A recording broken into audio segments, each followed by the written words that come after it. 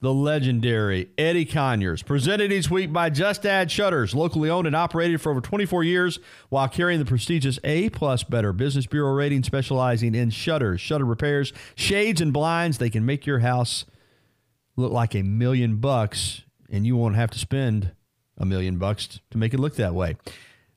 Bubba, Roy, Sam, they'll give you the estimate. They'll do the work. They'll see it through, and they'll make you feel a lot better about your home. 205-752-3476. Let's go to the Bud Light Hotline and welcome in the man himself. Eddie, how you doing, buddy?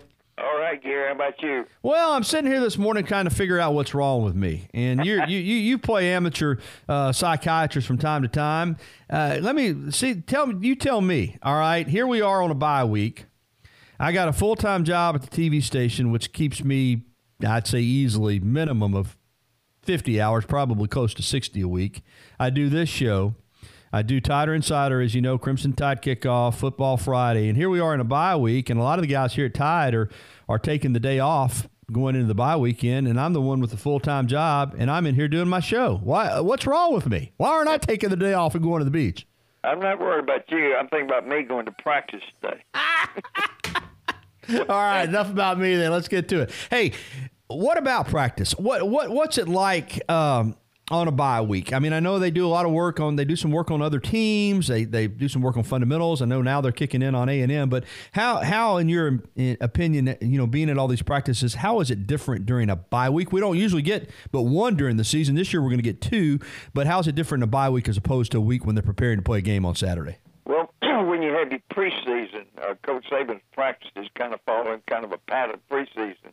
And during this bye week, by plan, I'm sure, but it seems to be the practices are kind of like they are in a preseason rather than, where you get ready for the season rather than for a particular team. So it's been pretty much like it would be like we've just starting in early August.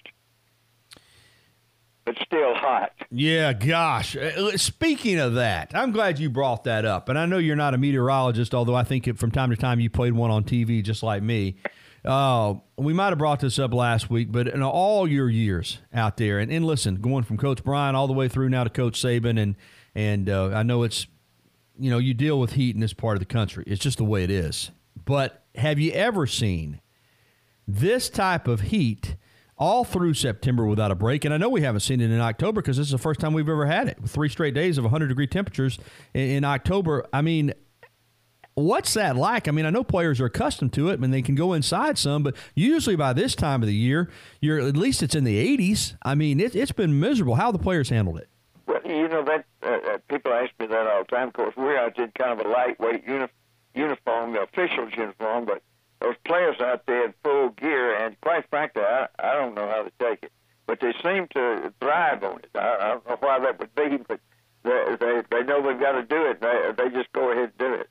But it has been, Gary, it's been, as you know, been blistering, brutal hot. Yeah, it's just not any fun. They're saying, a little bit of a break this weekend, and then the first next week it's finally supposed to cool down. I'll believe it when I see it and when I feel it. A lot of talk. You know this. You watch the sports reports. Hopefully you watch mine a lot, listen to the shows, and about the defense. And I've been on a little bit of a soapbox here on my show, Eddie, and don't get me wrong, I think the defense can play better. I think they will. But I think we're expecting too much. Alabama fans, and it's a good thing to be spoiled because it shows that you've been winning a lot, but this offense Alabama's got is next-level elite. Not only do they score a lot of points, Eddie, they score them fast. They score, you're back out there. I just think you have to kind of adjust your thinking as to what good defense is now as opposed to 10, 12 years ago, don't you? Oh, sure, and I think we tend to forget the injuries we had in such critical spots. Almost devastating injuries to the linebackers. And under Coach Saban's series, the linebackers are the ones that set the defense up. And when you have to have freshmen in there, that's something they got to get used to. But the defense is predicated so much on the linebackers, and we had 2 devastating injuries there that took out 2 people that were heavily depended on. But as long as Coach Saban, he's defensive oriented. Oh yeah. And I think he could take you and me and some more people down at this staff and have a pretty good defense. But wait a minute, don't take you, but take me as well. Yeah, you've already told me where I what was it you said last week? What did the coach tell me? I can't even remember. It was all funny. Well, he said you've been a great player except for one thing, you just wasn't not any good. But you made up for it by being slow. That's what it was. I had one major drawback: talent. Didn't have any. With Coach Saban, and as we have documented, you've been through them all since Coach Bryant. I know how intense he is, but during the bye week, do you sense at all that he lets himself relax a little bit, or is it just the same? Can you even tell a difference from when he's preparing for a game that weekend as opposed to when he's coaching a team that's going into bye weekend? I hope he doesn't hear that, but I don't really believe Coach Saban could spell relax. Okay. I mean, he's so intense and so into it. I mean, he runs from one drill to the other where players are kind of lagging along. He's just he's totally intense, and I don't think he certainly doesn't relax during the season, but he's a consummate football coach. There's no question about that. Watching this offense, and you've seen a lot of great ones. I mean, you saw the heyday of the wishbone when you first got to Alabama with Coach Bryant in the early '60s. Man, you got to see Trammell and Sloan and Stabler and Namath and Hunter and go on, and then all the wishbone quarterbacks with Todd and with Rutledge and Terry Davis and Stedman and Jack O'Rear and right on through. One right after another, really, just one right. And obviously the quarterback was so critical to the wishbone. This offense now, though, with Tua and these receivers, can you compare it to anything? I mean, it's just almost like it's a practice out there for him. I mean, Tua just drops back, he throws it, and those guys just runs for touchdowns. I mean, when you watch them work in practice, is it that smooth, or do they ever not look like they're on top of their game? Now, Tom Rinaldi, with ESPN. Yeah.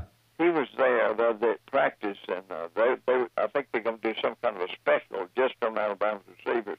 But of course, I was there with Julio and Ray Perkins and Holman and all the receivers, but I've never seen this many competent, total good receivers on one team. And there's some you don't even mention, like it's a Bolden kid, Slade Bolden. Yeah. He's not even mentioned usually. He's top quality. I just to answer your question, I have never seen. I've seen really good receivers. Obviously, Julio being about as good as you ever want to see, but I don't think I've ever seen this many, and that's vital, because you can't concentrate. Defense can't concentrate on any one. If you've got Ruggs on one side and Smith, Devontae on the other side, it creates quite a problem for you. Yeah, it does. I don't think I've ever seen this good a group of receivers on any team in college football since I've been watching it. I think it's the best. All right, what's a bye we like for Eddie and Mrs. Conyers? You got anything special with Alabama not playing tomorrow? What do you do to enjoy a weekend with no football? I mean, there's football, but not Alabama football. Well, we got up this morning, had our usual fuss, and she threw me out of the house, and I'm trying to get back in a little bit and have some lunch. All the times that she's kicked you out, do you have a specific recipe you use to get back in? Well, yeah, I think begging and crawling on your knees helps. And telling her she's right and you're wrong. That usually helps too, doesn't it? That's right. You better believe it. That's great stuff. What about before we turn you loose, a little funny tidbit, a little story. I mean, it's storytelling time, and again, I'll remind folks. Listen, we love having Eddie on the radio show. Crimson Tide Kickoff. Now we won't have one tomorrow because there's no game, but his segments on Crimson Tide Kickoff have been unbelievable. You'll want to watch those Saturday mornings at 11 a.m. on WVOA 23. But give us a few words of wisdom before we turn you loose. Well, I like to go back to Coach Bryant's philosophies. It kind of applies to you and me and others, in that he took ordinary people and made them extraordinary. He called them little in-betweeners. He related to the guys with 90% ability to get them 110%. And it's difficult to beat when you got 11 guys giving you 110%, regardless of their size or their ability. But Coach Bryant kind of related more to what he called in-betweeners. And, Gary, you and I definitely fit into that category. Indeed we do. All right, folks. Again, Mr. Conyers is brought to you every week by Just Add Shutters. Listen, I mean, I know you've got a vested interest in this. It's your family that runs the business, but say a few words for Just Add Shutters. Well, I think say they and this will be getting figures out of there. Let's say if you save it costs you $1,000 to put the shutters in, I think it increases the value of the house about $2,000 to $3,000.